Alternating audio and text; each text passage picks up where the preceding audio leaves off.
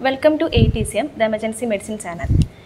A 58-year-old male presented to ER with complaints of right lower limb pain and swelling since 4 days.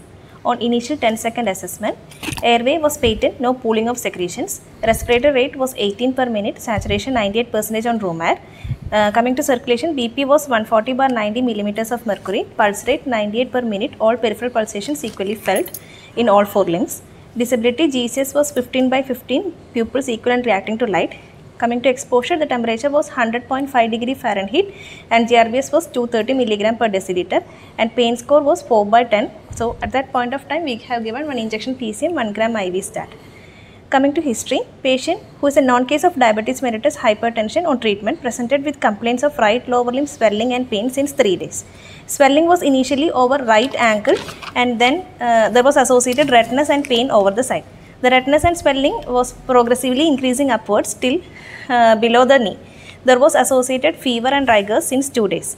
No history of any trauma to the ankle, immobilization, surgery or shortness of breath. No history of any blackish discoloration of the skin, any unknown bite or joint pains. No history of decreased urine output or similar episodes in the past. Coming to examination, patient was conscious oriented, no pallor icterus cyanosis clubbing lymphadenopathy, right lower limb edema was there, and coming to local examination, redness was present over the right ankle extending up to tibial tuberosity, local rise of temperature was there, all peripheral pulses was palpable bilaterally, there were no lymph nodes, capillary refilling time was normal, there was no restriction of movement and weight bearing was present, and systemic examination were within normal limit.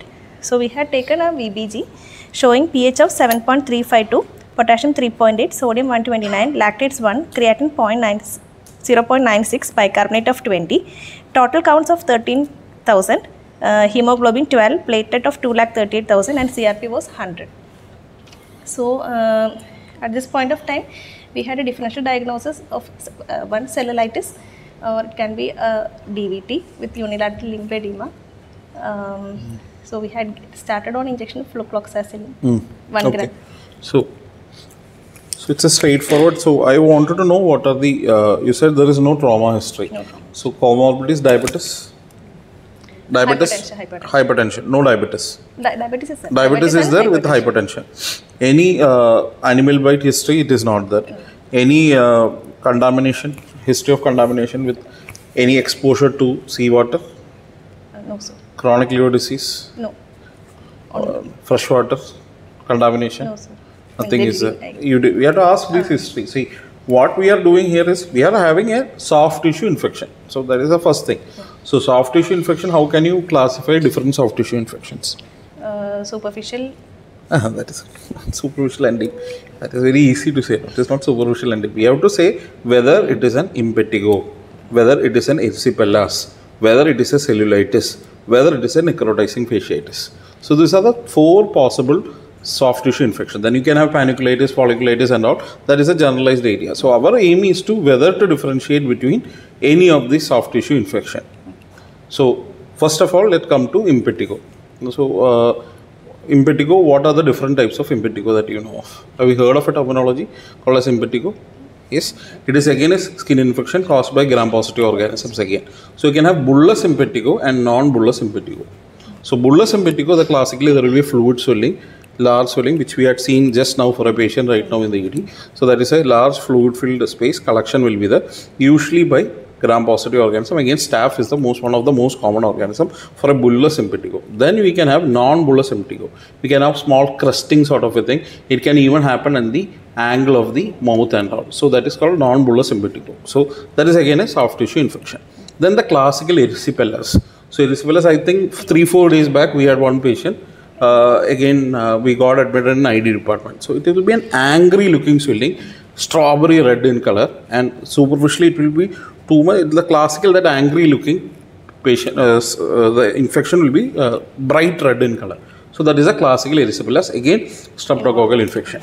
Then you have this category of patient where cellulitis, if it goes to a systemic infection like sepsis and all, we call it as necrotizing fasciitis, where you have necrosis, the black discoloration and all those things.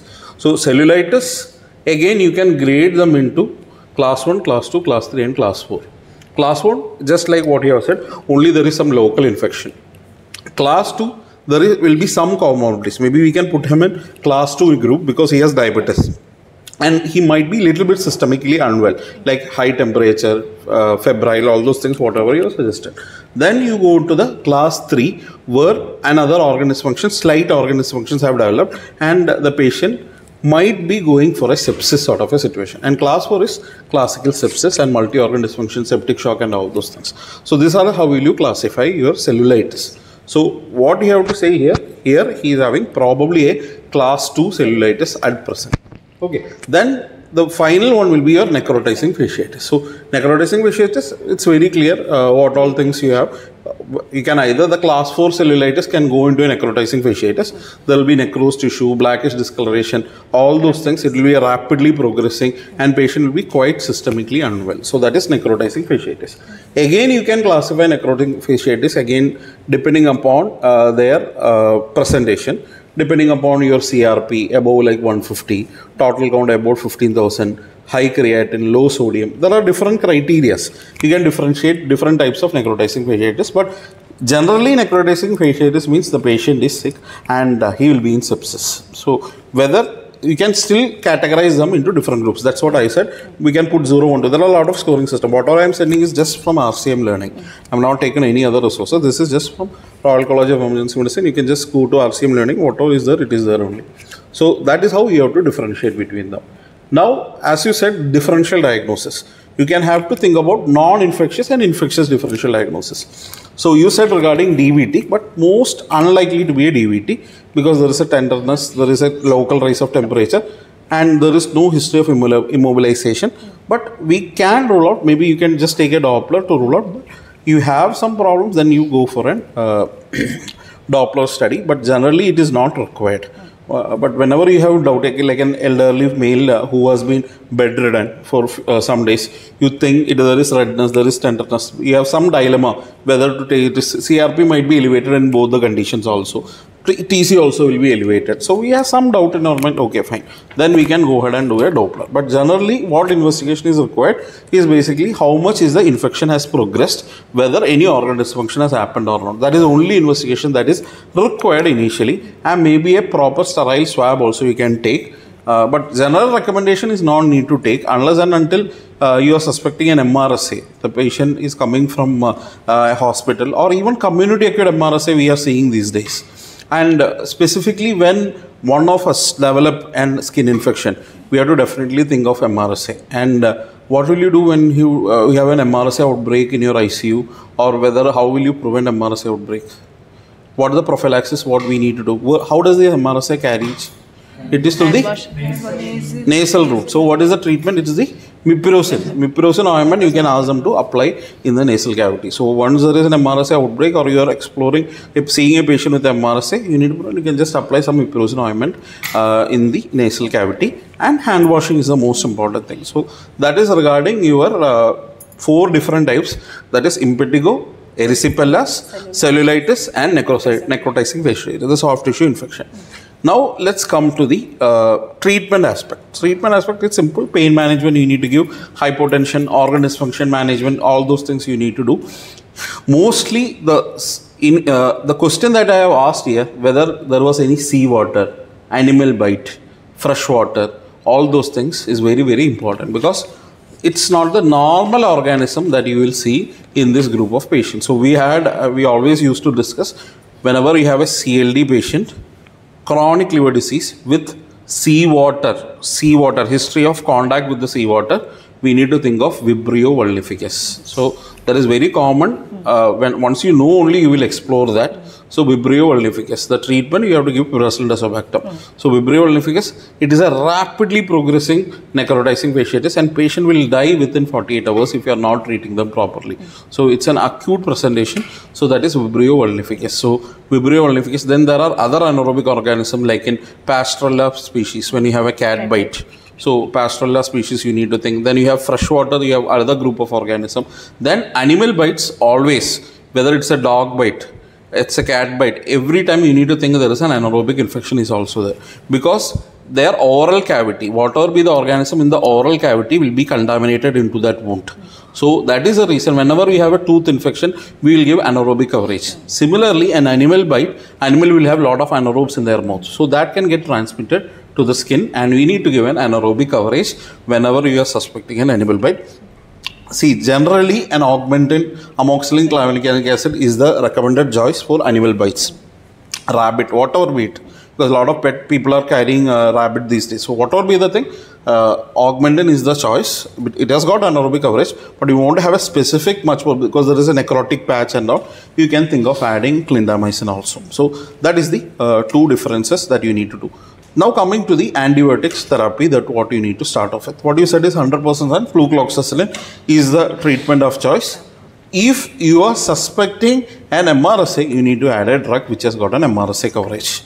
So that is the most important thing that you need to cover. Maybe linezolid or maybe vancomycin, but linezolid is a preferred agent again for the skin infection. Linezolid you need to cover for MRSA group of organisms. So then coming to whether we need to start clindamycin. So coming to the drug clindamycin. Clindamycin is a drug which has got very good anaerobic coverage, very good gram-positive coverage, and it has also got a property called as what? Antitoxin effect. So majority of the infection may be bacterial infection, but there will be some toxins also produced from this bacteria. So that clindamycin has got this antitoxin effect also. So that will help to improve the infection much more faster. Then the question arises, whom should we take for debridement? So no doubt, systemically unwanted class 3 and class 4. Class 4 definitely, and necrotizing fasciitis. The source control is the key. So without doing the source control, you are not going to save the patient. Without just giving antibiotics, it is not going to help. So definitely surgical debridement or maybe amputation, depending upon how severe it is the infection, you need to think about doing that. And mostly the patient will deteriorate very, very rapidly, especially necrotizing fasciitis and all. If you are not doing a source control within next 24 hours, the patient will definitely go into an cardiac arrest. So that is the worst outcome that the patient can have. Renal failure, all those things, they will start developing. And once the sepsis, septic shock, all those things, we just manage like any other sepsis patient. But mostly the key thing in any sepsis management is the source control. You are not removing that collection, then the patient is not going to improve. Whatever the necrotic tissue we need to remove and do that everything. Okay. So what has been done to this patient? You started on flucloxacillin. We was admitted patient. And we had given patient was admitted on general surgery, and they were doing regular dressings with magnesium sulfate and everything, and patient was improved. What dressing? Again, the question arises: what dressing is needed for a cellulitis? Saline dressing. Or saline dressing. You are giving systemic antibiotics, but when you have just I said regarding impetigo, just localized impetigo, maybe mupirocin will be more than enough. When you wanted a systemic antibiotic, like cellulitis and all, ideally you don't need any other further dressing. So just you need to ask, maybe need to keep that limb maybe rest for another 2 to 3 days, proper DVT prophylaxis, and just a limb rise will be more than enough. And magnesium sulfate, why we have found out is magnesium sulfate will decrease the edema a little bit faster. That was the only reason. And no need of any other fancy dressing, nothing else is needed. A soft roll, maybe a K bandage, and you can apply, and a little bit of offloading. The patient should not be walking, because if that walk, it will might take, but you can keep that open also. If there is no other contamination and all, you can keep that open. And always keep in your mind, there is a possibility of gram-negative infections also. Mostly it is gram-positive, but the patient is there in the hospital for a long time. Again, you need to sometimes, very rarely, we can have a gram-negative also. But mostly it is a gram-positive with anaerobic infection combination is what we need to expect in a skin infection. So, anything else that you have prepared and you want to present, you can tell. The differential diagnosis, yes. Erysipelas, their borders will be distinct, bright red. So from that we can differentiate from cellulitis. And necrotizing fasciitis, the main significance will be the pain which is out of proportion of the examination. Then toxic shock syndrome, it can cause hypotension or organ failure. Gas gangrene is also rapidly progressing. Severe muscle pain will be there. Crepitus or bullous can also be present. Then skin abscess, there will be fluctuant mass. Then pyomyositis is a DD and causing localized muscle pain. Muscle pain. Okay. So can you just tell the dose of flucloxacillin and clindamycin so that audience? Flucloxacillin 1 gram IV Q6 hourly and clindamycin 600 mg IV Q BD. TAD or BD? TAD. TAD or BD? TAD is minimum, that what we need to start off with. And linezolid? BD. You have to 600 milligram BD you need to start off. Metronidazole generally not preferred for skin infection. So metronidazole you give it for your GI infection. So inside the abdomen you can go for metronidazole for anaerobic coverage. For skin, clindamycin, and chest also clindamycin is the agent of choice. So, and again regarding one important thing is tetanus. So there can be associated tetanus because the patient might not be taken adequate. Maybe he had a small wound. On that we had a patient who long back, like not very long back, like 5-6 years back, who had a trivial trauma. It was not kept cleansed for a long time, and he developed tetanus. So what will be the classical finding of tetanus? Lockjaw, spasms, the lockjaw, then the classical opisthotonus. But we might not be able to see the classical opisthotonus unless and until it is very evident. But this lockjaw, everything will be able to see in tetanus. And how will you treat tetanus? So specifically when a patient comes with trauma, how will you decide, okay, this patient needs tetanus vaccine or this patient needs a tetanus immunoglobulin? How will you decide? Whether it is clean or contaminated wound. Okay. If it is clean wound and the TT was taken within 3 years, only 3 years? See, first of all, you need to ask for the vaccination history. Majority of the time, they will not be very sure. But usually school children till 15 years of age, they will be covering. But after that, adult vaccination, we are not regularly taking. So usually tetanus, 5 years is what they said. But sometimes majority of the time, we will have got immunity. But what all injuries need a tetanus prophylaxis? As you said, tetanus prone wound, contaminated wound with soil. So that is a classical contaminated wound, RTA, which is kind of a lot of contaminations, mud and all those things. Definitely it's a tetanus prone wound. A wound that has been kept open for more than 6 hours, not dressed. The patient had some injury, it was kept open for 6 hours and he would have been traveling and coming to you. So these are the classical tetanus prone wound. Whatever we say regarding tetanus, the general public will think that the rust injury, all those things, they think tetanus and they will come to us to take a TT. So this is a classical tetanus prone wounds are these two things. Now we have to assess vaccination status of the patient, whether it is a tetanus prone wound or it is a non-tetanus prone wound. So that is our decision. If you know clearly vaccination, everything done, it is a non-tetanus wound, nothing need to be done. Vaccination history unknown, but it is again a non-tetanus prone wound. But if the patient is not clear, you can give one tetanus booster dose at that time. Tetanus prone wound, or whether the vaccination history is not known, with the tetanus prone wound, the patient is coming to you. So with the patient is coming to you, if he is fully vaccinated, just booster is enough. But otherwise, if it is tetanus prone wound not taken vaccine, you have to give immunoglobulin, 250 international units. That is the prophylaxis or prevention of tetanus.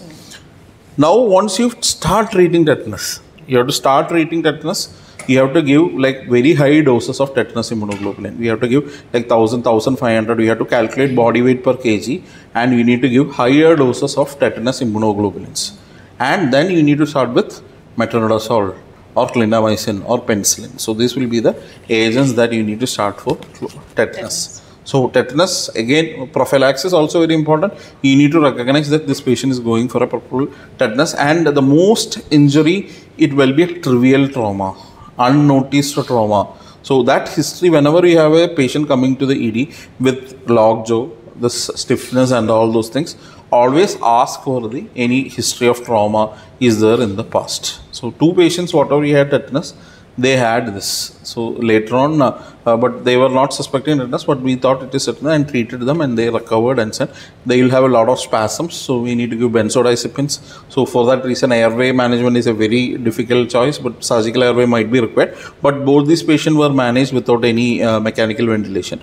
We just treated with tetanus immunoglobulin and antibiotics, all those recovered.